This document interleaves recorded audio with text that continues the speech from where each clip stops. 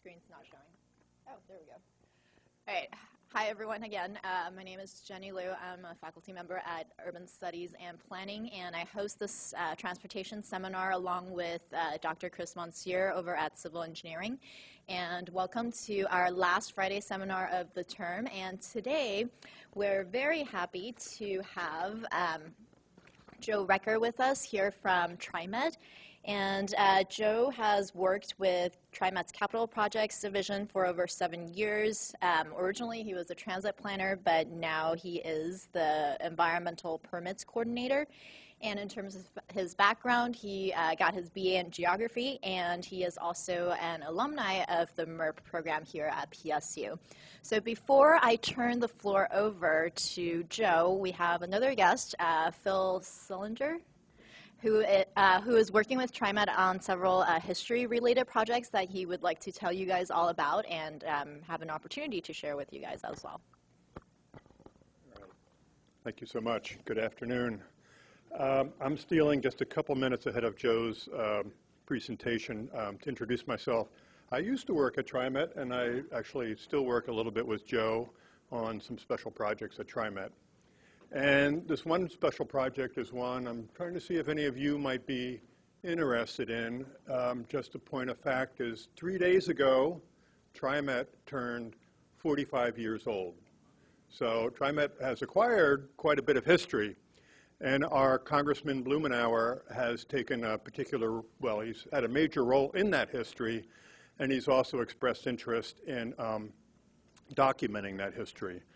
Both with interviews and a timeline narrative and all kinds of dimensions you could imagine that would be a part of that history. One thing that the Congressman specifically encouraged us to do is to engage students in this effort, and that's a great idea. So that's what I'm here, is to pique your interest in doing a field area paper perhaps next term that might contribute to this pretty major project. We hope to have this thing put together by the end of June, so it's not a long time for us to do this. It's going to involve interviewing some of the luminaries who have been a part of that history. Some of them are getting to be up there in their years, so it's important that we do this now. So I am going to hang around till the end of the presentation today. But if anyone is interested or has any ideas, even other than a field area paper, in picking out a topic, it could be a topic about the origins of TriMet, the suburban, urban, push and pull. It could be the good bit, the bad, the ugly of TriMet's history. It could be about the South-North debacle, which was a long story of the light rail development. And it could even be more current, talking about how transit ties into active transportation modes. So there's lots of angles for this thing, and I do have a 2-page handout summary with contact information. Professor Adler is going to be sort of the go-between, at least between myself and the student involvement. So I'm hoping some of you are interested, and I'm happy to talk to you at the end of Joe's presentation. So thank you very much. All right, take it away, Joe. Thanks, Joe. It was on my hiring panel at TriMet. I've been at TriMet for 7 years now, of that 45. Glad to be here. I'm going to be talking about basically before and after studies. It's a federal requirement of new transit capital projects. But the title that I've put is a little bit more explanatory, and it's evaluating the planning phases of projects and the implementation of major transit capital projects. And not just the Portland region, but I'll throw in a few examples from around the country, just for comparison and similarity's sake. Overview of the presentation will include a little bit of background on the New Starts, Small Starts grant process. That's the process that puts in this before and after study requirement. Then I'll talk about the before and after studies themselves, what's included in them, what you can expect if you go and look at them, findings from TriMet's study, and findings from other studies that I'll throw in for comparison. So first of all, the New Starts, Small Starts process in FTA is the Federal Transit Administration. And I'll just call it New Starts for the future for the sake of brevity. But it's the primary grant feature from FTA that funds transit projects in this country. So if you're a city, you're a local government transit agency, and you want to build a streetcar or a light rail system or a subway or even ferries, primarily Seattle, you'll go through this grant process. And it covers new lines. So if you're a city like Phoenix and you're just starting your very first light rail line, you go through this grant process. If you're in Portland, like we have, and we've gone through this process 4 times, 5 times already, actually, this is the program you go through. But there are some hoops. There's an evaluation criteria involved, and there's various milestones in this process. So each milestone is really determined to let FTA know that you're ready to proceed to the next step. And so each milestone is what's used to compare during these before and after studies with what's actually built. And then finally, the full funding grant agreement is the culmination of that process with the Federal Transit Administration. That's where you, as the local entity, commit to building this project and committing your local funds, and FTA, as the federal entity, commits to providing their share of the funding. So that's the really important point at which all parties decide to press go. And then there's about $1.9 billion annually in this program. That doesn't seem like much when you think about some of these mega-scale projects like CRC or even Portland-Milwaukee, which are in the billion-dollar range. But the money is actually distributed annually in little disbursements over the course of your project construction. So a project in Portland may get $100, $150 million per year.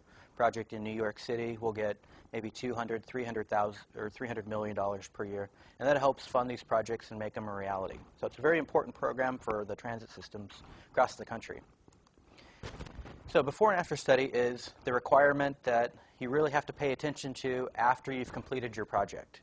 This is the study that the evaluation in which FTA wants to make sure that you've built what you said you were going to build, and if there were deviations, how can we learn from those? In summary, it analyzes the project's impact after its opening, and the studies are usually completed about 2 to 3 years after the project opening. It evaluates the consistency of the planning metrics at various points, the milestones in the new starts process. And previously, they were entry into preliminary engineering. That's a certain design phase, entry into final design, and then finally that full funding grant agreement when you're ready to get going on construction. And then if there are differences, identifies the sources of those differences to the extent that it can. The 5 required topic areas are project scope, capital costs, service levels, operating and maintenance costs, and ridership. Ridership being one of the emphasis of the studies because it is so complex and there's so much going on in terms of predictions and measuring the performance after. And then there's optional topic areas that one line, the BRT in Cleveland, did an economic development analysis of their line and how that's been affected from that project. And when we do the East Side Streetcar project before and after study in the next year or two, we're going to be looking at economic development analysis there as well. So a little bit additional background. Like I mentioned, New Starts program. It's very important. It's actually the largest source of discretionary funds in the federal budget. So there's a lot of eyes on it. In 1990, I think his name is Don Pickrell, issued a report that looked at some of the more modern, but the first transit capital projects in the country. And those included, in our case, the East Side, the Banfield Light Rail. And they also included the light rail system, the first startup in San Diego, and it included the subway system in DC. The findings from that report were not positive. They primarily indicated that costs were about 50% higher than what they were said to be at the earliest stages, and ridership was about 50% lower. So all the numbers in the wrong directions and a pretty big discrepancy. So there's been a lot of eyes on this, and having it be a discretionary pot of money, there's a lot of politics involved. So FTA has been increasing the oversight in this program because it's such a large amount of money. And that includes the introduction of project management oversight contractors. These are assigned to every grantee, and they run through the process with you through the planning phases. You meet with them monthly. They evaluate your applications at the various milestones, and then they're there during the project implementation as the project's being constructed. And they evaluate risks and give you advice as you're moving forward. And they also give very critical advice to FTA on whether or not FTA should move forward with you and give you that funding. Then there's been the introduction of cost effectiveness calculations by FTA. These are measures that take into account projected ridership, projected costs of the project, and projected operating and maintenance costs. And in the Bush administration, these were emphasized to the extent that if you didn't meet the cost effectiveness measure, you couldn't proceed. In the Obama administration, it's been balanced with other measures, including the environment and economic development. And then risk assessments, mentioned a little bit about PMOCs. This is something they do. The risk assessments have been formalized into the process so that you need to make sure that you've addressed these risks before you can enter the full funding grant agreement. And then finally, there's the before and after studies, which are used to do that last step of evaluation. And then they help feed back into the loop of the New Starts process so that when FTA is evaluating new projects, they can look back and see how well certain things worked, and they can adjust their metrics. So just a brief rundown of the requirements of the before and after study. The requirement came into place in 2001. In 2005, in order to provide a common means of comparison, they introduced standard capital costs, standard cost category format, and that allows you to evaluate the costs over the course of the project from preliminary engineering to final design to full funding grant agreement to the as-built conditions, and also compare projects around the country. Then in Safety Lieu, the Transportation Reauthorization Bill in 2005, FTA was required to begin reporting annually on each of the New Starts before and after reports. And they've been doing so ever since. The first ones were just letters saying there were no reports, but now they're starting to come in more regularly. And the findings from those are also, we're finding a lot of similarities. And then preservation of the ridership forecasts. That was the emphasis of these studies in the past, and it still continues to be to some extent. But the preservation of ridership forecasts really requires that you've preserved the model documentation and the model itself, the software, in order to replicate those forecasts given the actual and as-built conditions of the project.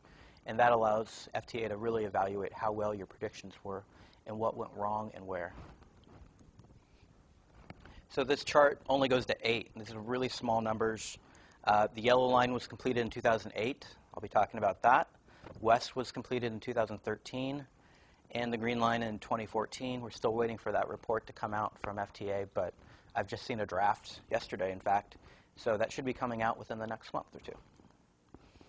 So the report contents are really based around these three sections here. First, you want to analyze what was built.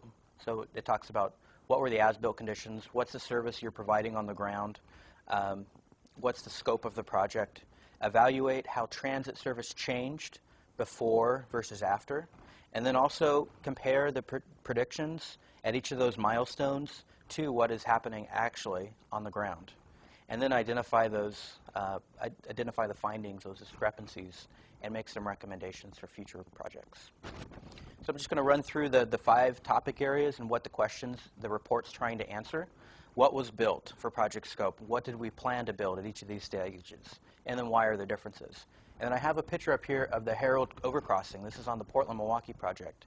In the preliminary engineering phases, we were planning on doing an at-grade crossing here. But during negotiations with the railroad, we ended up not being able to do that. They needed a grade-separated crossing. So initially, when this bridge was built, it looked like an arch. People were calling it the bridge to nowhere. But the reason for that is negotiations with the railroad are just difficult and challenging, not for us, but for projects around the country. So that's some added scope that will get discussed in that project's before and after study. Capital costs, what did it cost? What did we think it would cost, and why are there differences? And then you'll see similarities in the types of questions. Same thing with service levels. Operating and maintenance costs, which is really comes into play when you've got a new mode that you're introducing in your region. For us, commuter rail was a new mode. In Phoenix, Arizona, light rail was a new mode. So looking at those types of modes and how well did you accurately forecast them. For us, when we do new light rail extensions, there's generally no story there because we've already been operating light rail. We know how much it costs per mile, so there's nothing to really look at. But you can get into some discrepancies. And then, of course, ridership. What is the ridership after it settles? Like I mentioned, it's generally looked at about 2 years after opening. What did we expect in those transportation demand models, which are fairly complex features, and why are there differences? And there's a lot of work that goes into looking at those. So how did TriMet do on these three projects? I'll start with their order of completion. The Interstate MAX, for those that don't know, 5.8 miles. It's on an urban arterial. It replaced local bus service. There was a Line 5 there before. Has 10 stations, 2 park and ride lots. It's a $350 million project when it was completed. And that includes reallocating funds that were left over because it was completed well under budget and using that money to purchase additional rolling stock for the light rail fleet and then also purchase some property for transit-oriented development on the corridor. And today we're seeing about 15,200 riders. So the project came in under budget, and that's not a small task, so I emphasize that with the underline. The ridership projections were a little bit more mixed. The opening year was projected to be about 14,000. Actually, in 2005, it was about 12,000. In FTA's view, that's close enough. That's actually a lot closer than most projects. So they were pretty satisfied with that outcome. But actually, we're on target to meet our horizon year projection. And that's important because these studies only address the opening year. But in a region like ours where we're emphasizing infill development and you start to see changes in transit behavior and travel behavior, looking at that horizon year is very important. This is a figure that's displaying how the ridership changed from the year before to the year after. Line 5 had about 7,000 riders a day. Almost overnight, the Interstate MAX almost doubles that to close to the 12,000 that I mentioned before. But TriMet decided to reallocate the hours of service that were on Line 5 into the adjacent bus routes in the corridor. Overall, bus ridership went up as well. So this isn't a case of light rail just taking the bus ridership and reconfiguring it. There was a 30% jump in transit ridership in this corridor when the project was completed. So overall, it's a pretty successful story from a ridership perspective. Some of the takeaways are there was a little bit of luck involved. It was built at the right time. Construction inflation was low. You had the dot-com bust. You had post-9/11 recession. So contracting turned out to be an easier task than we thought. We also took use of a new contracting method. I don't think it's new, but construction manager, general contractor. That's where you bring the contractor on early on, and they're involved in the design process.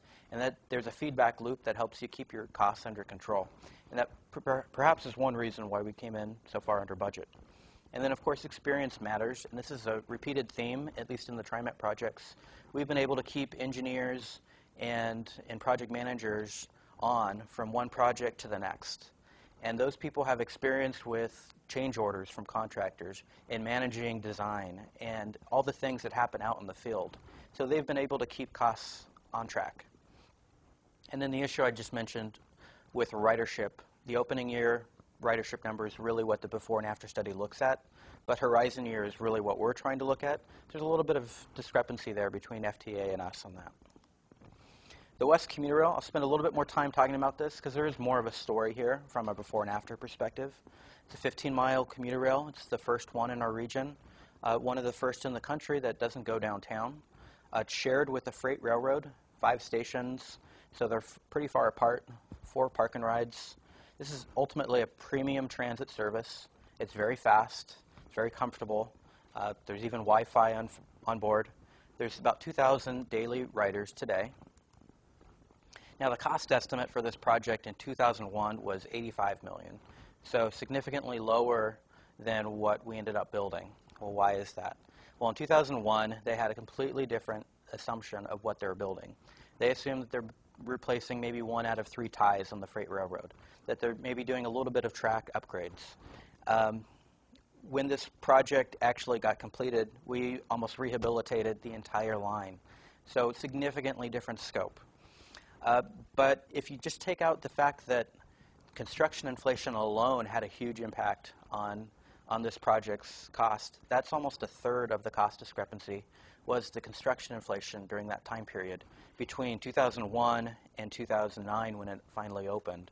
Construction inflation was twice as high as anyone projected. All of our projections were based on the 1990s, which were in the 3s. During the 2000s, they were closer to 6 and a little bit higher. And that's because of global demand for commodities and labor, especially in the construction business. So that's something definitely to consider for this project, and it's a recurring theme with other projects that were completed during that time period. So just some of the assumptions that were incorrect during that 2001 estimate. If they actually built what they assumed in 2001, it'd probably be under budget, and it would be open in 2004, but that's not how it turned out. The project scope changed. Freight railroads were a big part of that change. They owned the right-of-way for the most part, and so they had huge control and leverage over what we had to build. Also, when the project was only $85 million, we were only asking for $25 million from the federal government. That qualifies as exempt from their review process. No hurdles to jump over.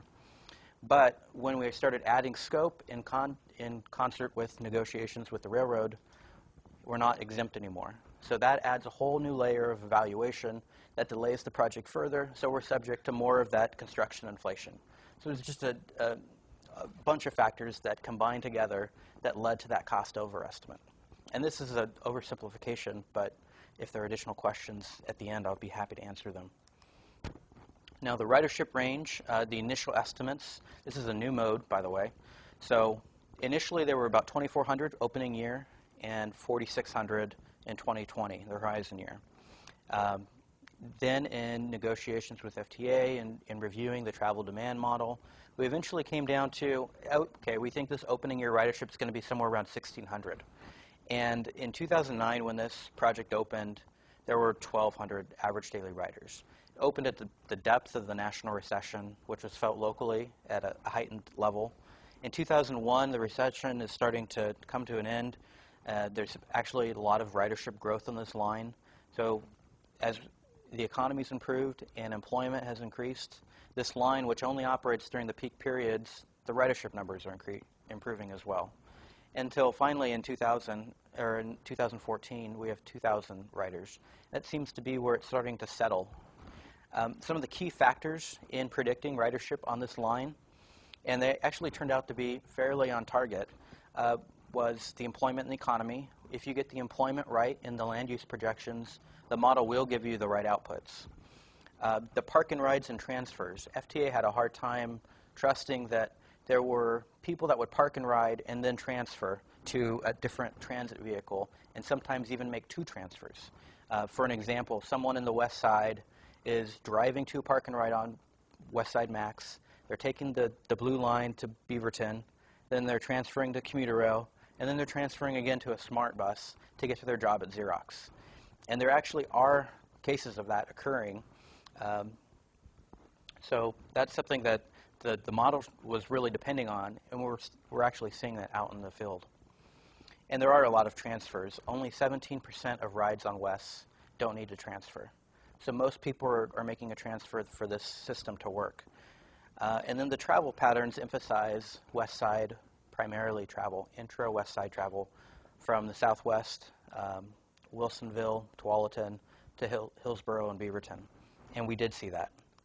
Here's just a quick snapshot of the origins and destinations on this project. They're primarily centered within the corridor and within the Blue Line area. And there's a few dots downtown. We worked with FTA to remove trips that we didn't think would actually use WES to get downtown, especially when there were parallel express bus services that they could take from that same starting point. And that turned out to be, for the most part, pretty true. So it's a good thing that we took those trips out. But overall, less than 10% of ridership is heading downtown Portland. And that was hard for FTA to believe, but that's actually what's happening. And FTA kept asking the questions as we were going through this before and after study. Well, why are people taking this line when there's no parking charges? Why are they driving to a park and ride, transferring? This doesn't make any sense. But when you look at the travel or the traffic and the unreliability of traffic on 217, that's a real impediment, and it's a long distance to travel, and this is a fast transit mode. So there's a reason why people are doing it. About 60% of WES riders are actually new to transit, so they haven't been using transit before the project opened. So that's a pretty big number. Some of the takeaways from this project are FTA oversight growing equals delays, construction inflation, the high unemployment at the opening really hurt our ridership measures.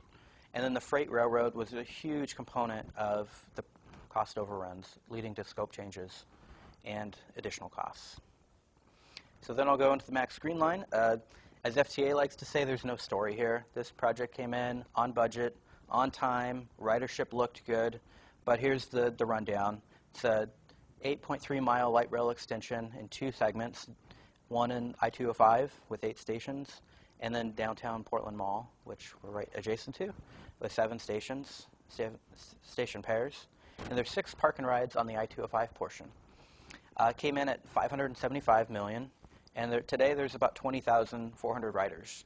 When we did the study, there were actually 24,000 riders. The difference between when we did the study in 2011, or the evaluation, and now is that the free rail zone went away. And that's one of the big influences, fare policy. So looking into depth at the cost estimates, early on our cost estimate was actually about $495 million in 2004.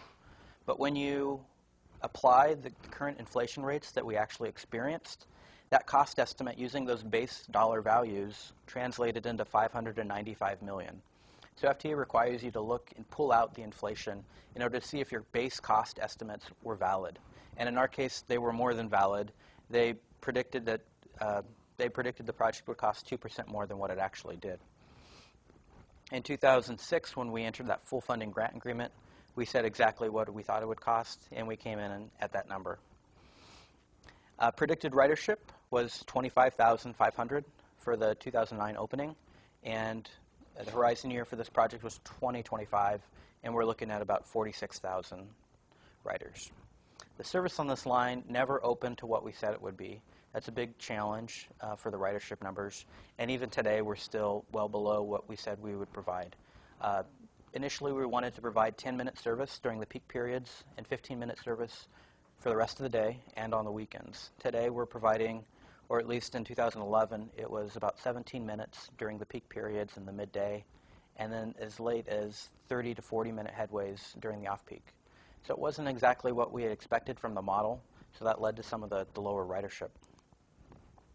Some of the takeaways from this project, at least from a capital cost perspective, which was a good story, the project scope changes were very minimal. We benefited from the fact that when I-205 was built in the 1970s, at least that segment, there was a transit way dedicated for this project. It could have been a BRT, it could have been a light rail, doesn't matter, but the right-of-way was dedicated, and in fact there was even a tunnel under I-205 waiting for this project to happen. So that kept project scope changes minimal, and in the downtown portion, we had our own right-of-way. We worked with the City of Portland to use the transit mall, which we were already using for buses. And then, as I mentioned with Interstate MAX, we had extensive local experience in implementing these projects. We were able to keep the cost down. This project was done at the same time as WES, and unlike WES, we didn't have to deal with the railroads. So we still had the construction inflation concerns, but we were able to use that extensive experience in our staff to keep those project scope and the cost down. In terms of travel forecasting, there were some lessons learned. The park and ride behavior in the model wasn't developed as it probably should have early on, and Metro has since made some modifications that have addressed this. But initially, the park and ride model from 2004, I think it was showing that park and riders were going everywhere in the region. In reality, what we're finding is that over 90% of people that are using the park and rides on I-205 are traveling only to places where there's parking charges, or parking restrictions. That's downtown Portland, that's Lloyd District. We're also learning that the walk access environment on I-205 really isn't as great as it should have been, or as it could be. So some of the mode of access was a little bit less than what we had expected on I-205. The land use is a big difference from what the model showed and what's actually on the ground. That's largely a result of the national recession when it opened. And then the service assumptions were incorrect, as I mentioned. Here's a chart of the model assumptions for employment in this corridor. They're way off. The forecasted growth was 15% in downtown, 7% on the Banfield, 22% on I-205. The actual growth was not up, it was actually down. So the discrepancy was about 23% for downtown. It was about 17% for the Banfield and about 21% for the I-205 corridor. These are big differences. Actually, the population forecast for the region were close to on target, but the employment, because of the recession, really hurt this project and the outcomes that we're measuring today. So we'll look at a little bit at other projects. I've got a little bit of time here. Front Runner is a commuter rail project in Salt Lake City, about 44 miles, quite a bit longer than our commuter rail. Built at the same time, though, so it experienced quite a bit of cost growth over the course of its project. But taking out construction inflation, which was so high during this period, it was still 34% over budget, similar to what we had for WES. And one of the reasons for that, it's a freight railroad corridor. It opened with 5,300 weekday trips, a little bit lower than what it was predicted to operate at the time that the feds decided to fund this project, but a lot lower than what was predicted early on. So Front Runner had the same problems WES had. And so when talking to FTA, I thought I would have a long story to tell them about how all of these problems occurred. They already knew it because they were working with Salt Lake City. All these same problems came out, not just with us, but across the country. Construction inflation really hurt transit projects during this period. Working with freight railroads was a real big issue for Front Runner as well as us. And then it opened at the same time as us in the middle of the recession. So the ridership really wasn't as good as it should have been. These are reflections a little bit of the PIC Rail report, but there's better reasons for it today. And then there was some public pressure that changed the service plan. The commuter rail in Salt Lake City was replacing express bus service, and the community wasn't happy about that. And so eventually the transit district pushed as much as they could, and they replaced some express bus service, but they couldn't replace it all. So what they actually had out on the ground when it opened was different than what their transportation models projected. Then here is a light rail project in Phoenix. This is the first light rail project in Phoenix. This is actually an interesting story. It's 20 miles on urban arterials, kind of Interstate MAX like, 28 stations, and a $1.4 billion project, which is pretty close to what they expected in the FFGA, the full funding grant agreement. But actually, the ridership is the big story here. The earliest estimates were about 26,000 average daily riders, and that was for 2020. So that's looking out really far. They thought, yeah, I think we'll get 26,000 riders by then. Opening day, they're like, whoa, we got 40,000 riders. Where did they come from? Here's some reasons. The universities in Phoenix were growing quite a bit. Arizona State University opened a second campus in downtown Phoenix, and they're connected by the two campuses by this light rail.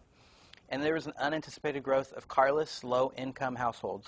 Those are basically undocumented immigrants that were flying kind of under the radar from the Census Bureau and other federal organizations. They didn't realize how many people and how much demand there was for a transit service of this kind. In terms of the capital costs, there were some minor tweaks here and there. In this project, probably a lesser degree than others, but local requirements added some costs. The city changed from you have to replace utilities within 10 feet of the right-of-way to you have to replace utilities within 16 feet of the right-of-way. So bunched in a whole bunch of new utility relocation. The travel times actually improved, though, because some of these local requirements. The city actually required that the transit agency replace all the signal systems to allow signal priority. That boosted the travel times, and it helped the project in the end. But it also added some costs.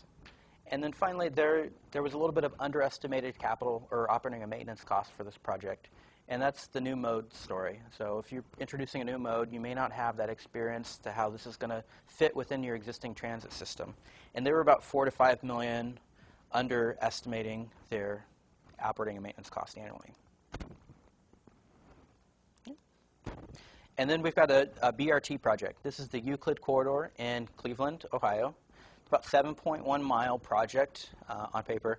There's about 4.4 miles of exclusive right-of-way for the BRT itself.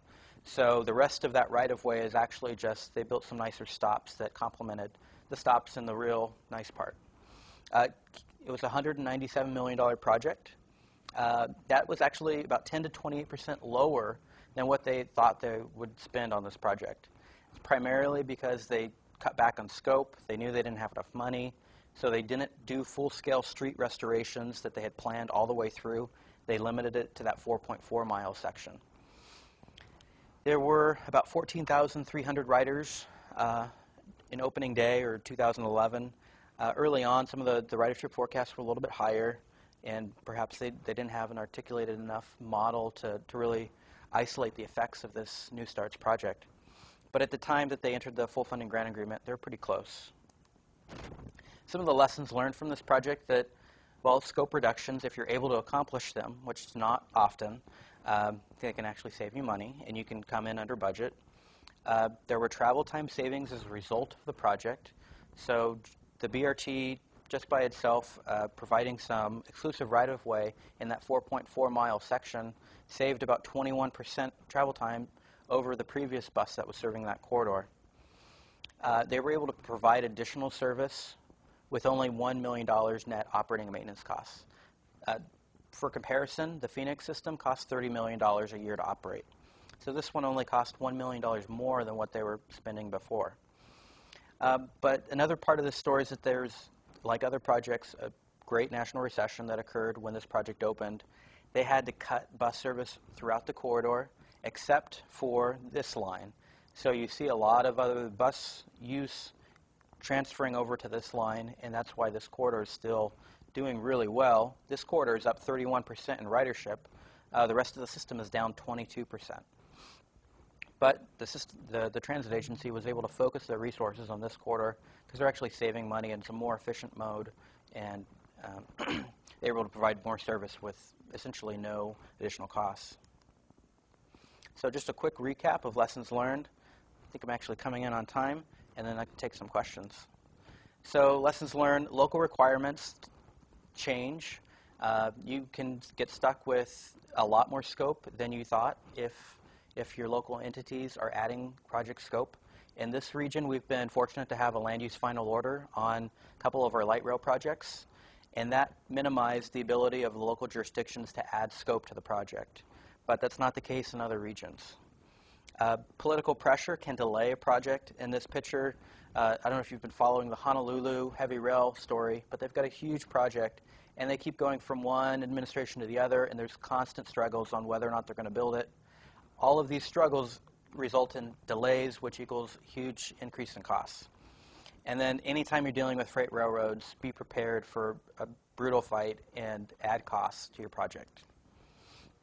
Some of the capital cost lessons learned are construction inflation can vary quite a bit. You need to pay attention to national and federal or international demand for products and resources.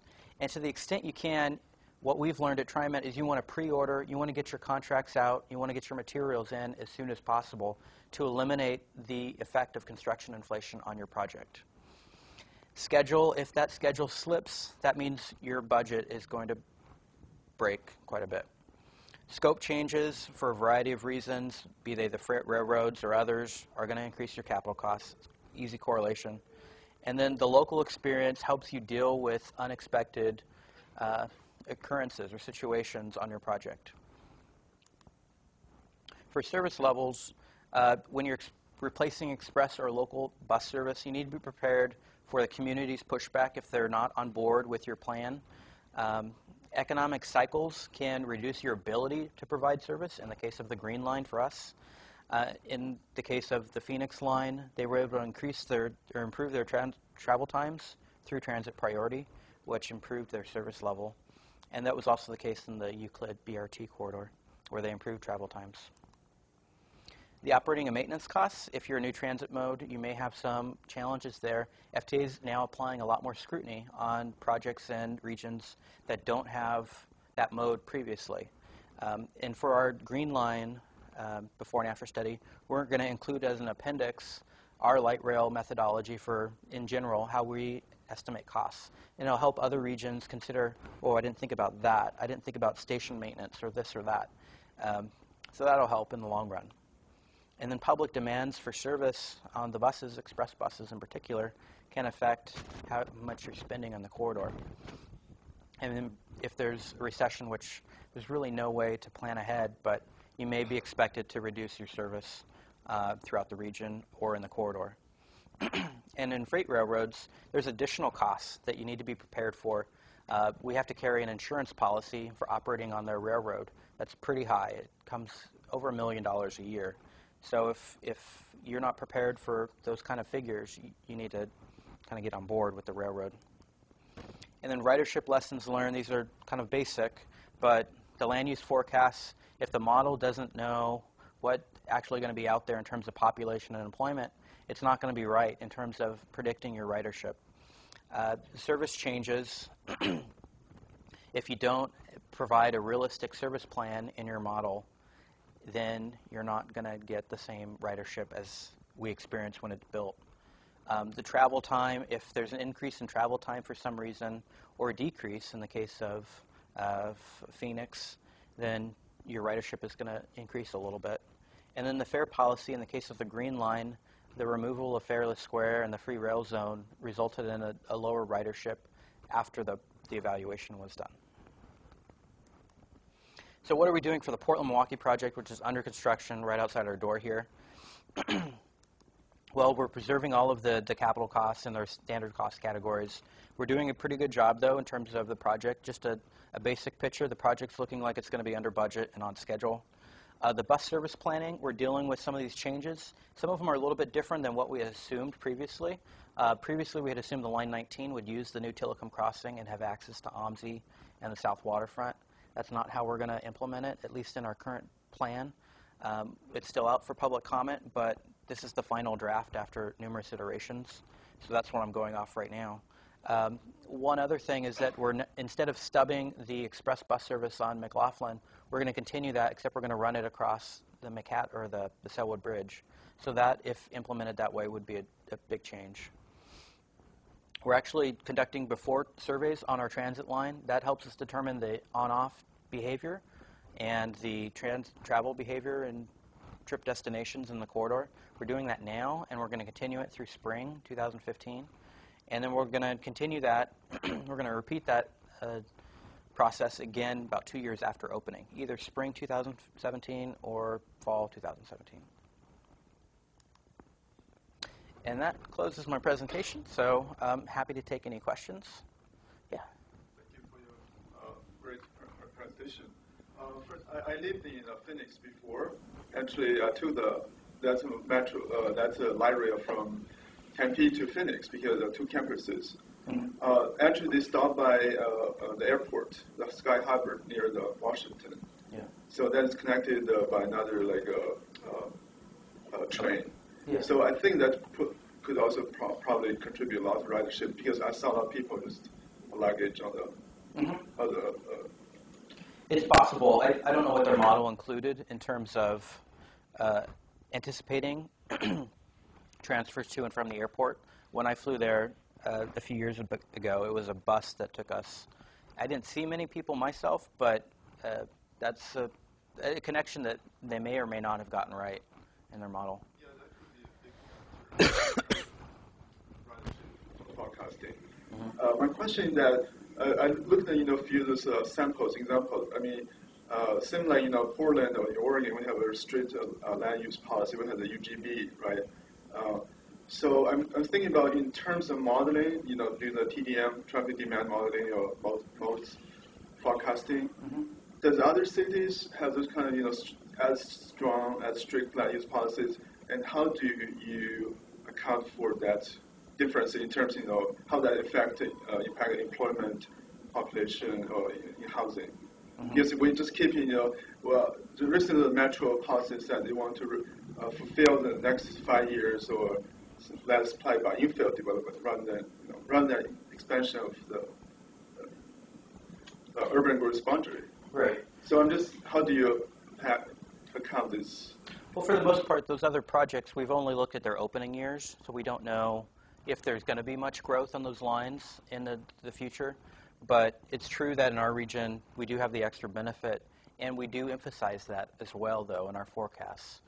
In their forecasts, I'm assuming that they don't have the extent of that growth because it is pretty much unrestrained to some extent. Yeah, that's probably the best answer I can give right now. In the case of Phoenix, they were way off, but that's for a different reason. Yes. Their models just weren't accounting for a whole population. They just moved on more towards the law school actually to the downtown campus, I think later this year or something. Okay. And so it's expansion of downtown campuses. So. Yeah, when I was there a few years ago, there were cranes everywhere. It looked pretty impressive. Yeah, good. Explain what construction inflation is for those of us who haven't Sure. been in the field. Yeah. So there's Consumer Price Index. That's what most people are familiar with, the CPI.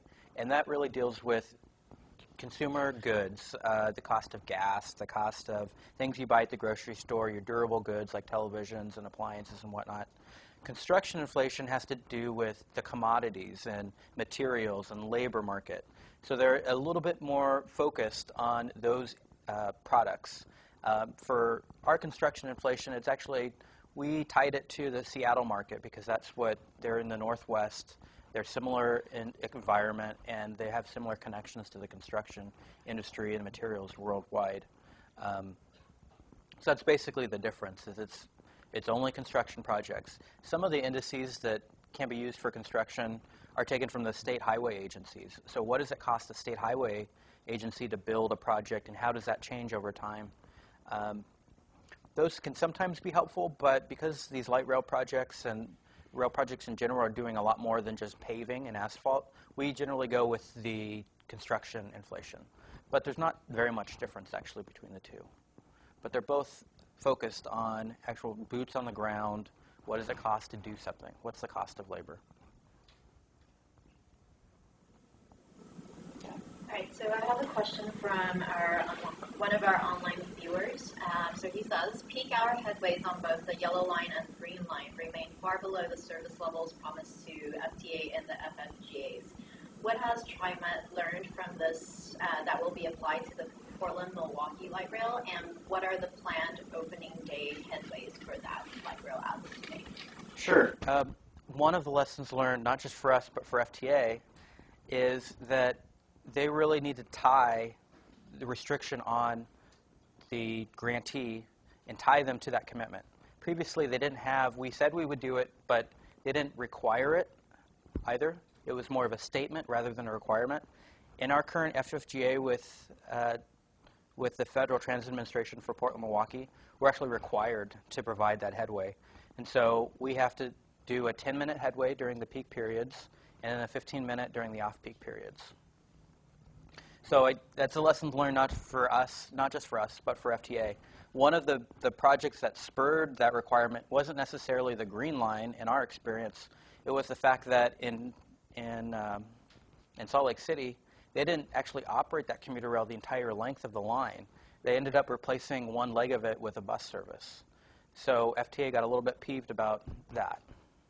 And so that kind of spurred the requirement more than anything. I'm curious if the FTA continues to monitor these projects, like toward the horizon year, and then also how the horizon year is defined, like if it's just a set set number of years for each project, or if it kind of depends on like the particular city's, like growth policy and whatever. Interesting question, because FTA has actually pulled back away from the horizon year. They're less interested in it. They're actually focusing more of the evaluation on the opening year. And they're requiring you to do evaluation and ridership projections based on your existing land use. So they want to take land use completely out of the question because there have been so many mispredictions of land use growth that they want to separate that out completely. What was your second part?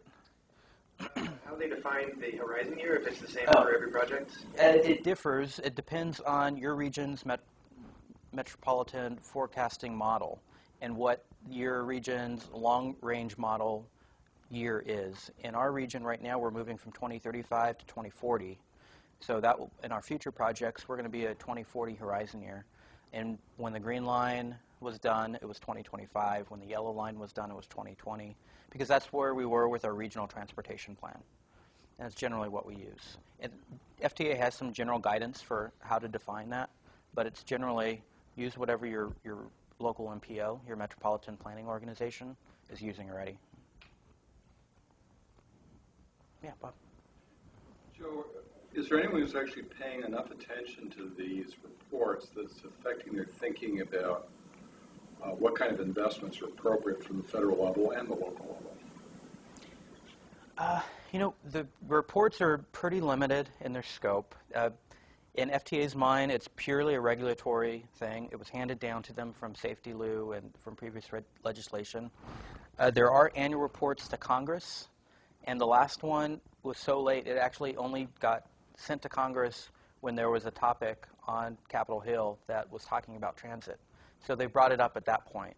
I don't know how they're being used at a political level, but that's the primary audience is the legislatures, the federal legislature. How about TriMet itself? Is this an exercise in reporting, or has it been useful for TriMet thinking about projects? It's been extremely useful. The data we collect on these before and after studies is useful throughout the agency. We use them for planning other projects. Actually, so right now we're doing the before surveying for Portland, Milwaukee. We're using that data for the Powell Division corridor. I've provided training within TriMet on our lessons learned. It's generally because of our local experience within the TriMet staff. A lot of it's not too new, but there are some segments that are new. So we're trying to keep that knowledge and spreading it out. And that's why I'm here today as well. But I have been sharing this information throughout TriMet too. Yeah, Phil? The comment you just made about how FTA is beginning to take land use out of the equation for ridership projections anyway, it's a big deal because light rail and any of these high-capacity modes are somewhat premised, or largely premised, on their influence on development in a region. Has there been pushback from TriMet or other properties on that? Is there a way to come up with a range? I mean, the conservative approach that they seem to be going towards is understandable, but you would think that there could be some kind of a range that would be allowed. Yeah, I think if you're only relying on your current land use, then you've gone overboard, basically. But the FTA does make an allowance, and yeah, TriMet and the region would push back on that. FTA has made the allowance that you have the option of averaging the ridership from that current base year forecast with your horizon year. So there's some consideration for horizon year land use, but it's been minimized. I'm curious how much the people working on these projects are working with TriMet's community relations arm, because I know these budgets can come under intense scrutiny, particularly when they're over budget. So, I mean, whenever there's, a quarterly report, is that when, the PR arm is in the room, making sure that they're mediating how it gets out to the press, or just wondering about that? It hasn't been too much of an issue for TriMet, at least on the Portland, Milwaukee project, because we've been under budget. But yeah, from TriMet's perspective, we always keep our community affairs team in the picture on all of these issues, especially when they deal with scope. We continue to have what are called citizen advisory committee meetings, even though the project's already been decided years ago and is under construction. And through that outlet, we let the public know, and we also have pretty impressive outreach network now. We let them know where the project stands, what's changing, if anything, and why it's changing. And then if there's cases where we can solicit some public impact or some public feedback and make an impact on what is actually being built, we'll make that opportunity available too. And community affairs is on top of it, at least for our organization. There's a lot of connection there. And it's really a benefit of doing all of that community outreach in-house. All right, so let's thank Joe for his presentation.